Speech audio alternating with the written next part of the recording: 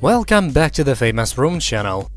After part 1 of the 90-Day Fiance, the Other Way Tell-All special, we knew that the drama wasn't over.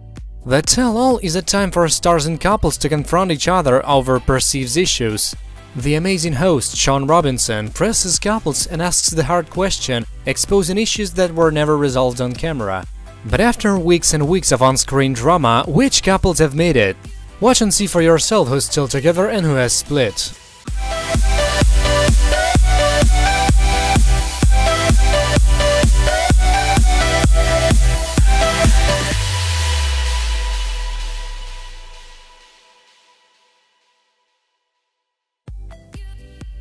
One, Laura and Aladdin. Based upon the Tell-All Part 2, you'd think that they're still working on things. At least, despite wanting a divorce, Aladdin seemed to grudgingly agree to some sort of marriage counseling.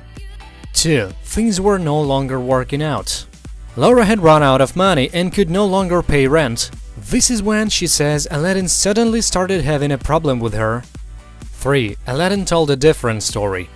Though he did seem to admit that Laura had been paying his rent after initially denying it, he was frustrated with Laura's independent attitude, which he found disrespectful.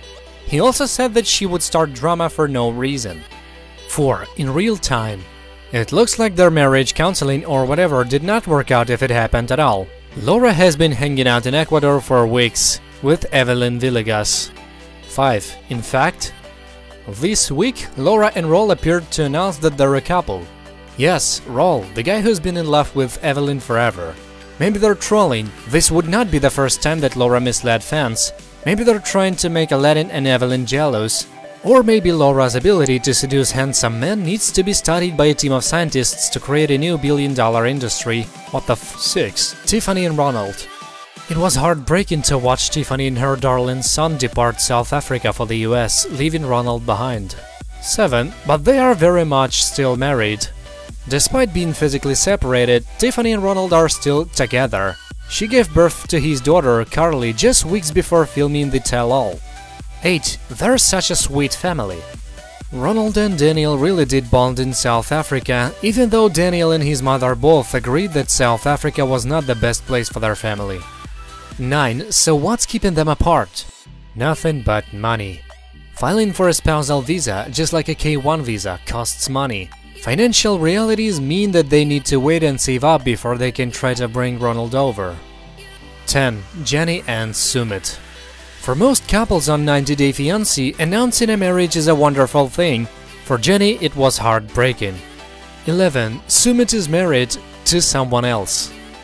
During his online courtship with Jenny, he got married.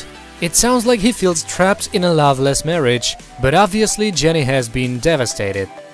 12. So, believe it or not, they are still together despite Sumit's marriage. Sumit and his wife are separated and it looks like they are working over the divorce. Their hope is that Jenny can return to India and that they can get married. 13. Sumit had some explaining to do.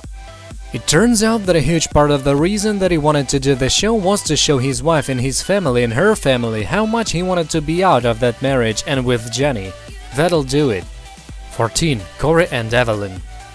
This may have been the most controversial relationship of the season, or at least a strong contender.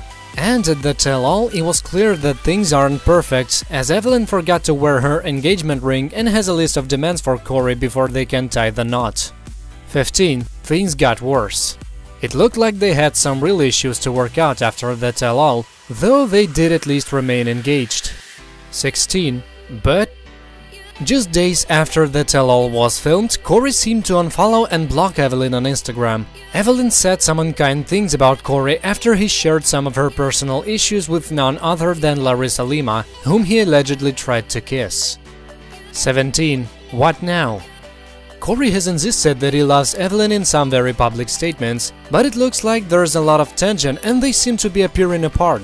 Frankly, we're no longer sure if they'll ever walk down the aisle. If they'd never filmed for 90-Day Fiance, however, we suspect that they'd be on the fast track to marriage already. 18. Devon and Jihoon. Devon Clegg and Jihoon Lee are a family of 4, including Drascilla and Taeyang. Notably, Jihoon was the only non-American able to attend the Tell-All in person. It is unclear why Karine could not. 19. Things are looking good. Divan and Jihoon seem crazy about each other, and Jihoon has really bonded with Drasila, even defending her against haters online.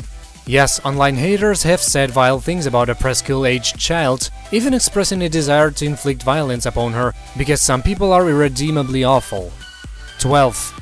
But Jihoon doesn't seem to have set up his own place just yet, and Divan was clearly disappointed to see that they'll continue to live with his parents. It's nothing against his parents, of course. 21. In real time. Since the filming of the tell-all, Divan discovered that she was pregnant. Then this news leaked to fans thanks to someone she has trusted, followed almost immediately by a miscarriage. That's why don't spill the beans on a person's pregnancy, by the way. 1 in 5 end in a miscarriage. Don't compound tragedies. However, she and Jihoon appear to still be on track and yes, to still be married. 22. Paul and Karine. As we mentioned, Karina was mysteriously unable to attend the tell-all filming. This is especially odd since reports and fan sightings have placed her in the US for months now. Who knows, with these two, they are a huge mess. 23. Paul had a pretty short segment. At the tell-all, he mostly just admitted that things could be difficult between him and Karine at times, even though they have baby Pierre, whom they call Pierre in Brazilian fashion. 24. That's not a shocker. They've always had issues. Paul is for one thing a little weird, and Karine is immature. Maybe Paul's marriage would have less conflict if he weren't a man old enough to run for president, married to a college-aged woman, but whatever. 25. They're still married. Paul and Karine may not have a very healthy relationship from what anyone has seen, but they're still together. We hope that they work on their issues so that Pierre doesn't grow up in a toxic household.